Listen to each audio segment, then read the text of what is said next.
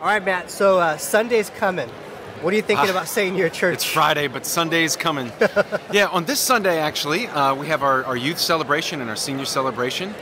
And I think it's really important on a day where we're celebrating youth to talk about my hopefulness of the future of the church, telling them that as they start this next chapter in their life into college, that we will, in fact, have a church when they graduate college. So for Sunday, for me personally, will be a day where I'm called to express hope to those young people who are experiencing this next chapter and letting them know that the church will be there when they come back home.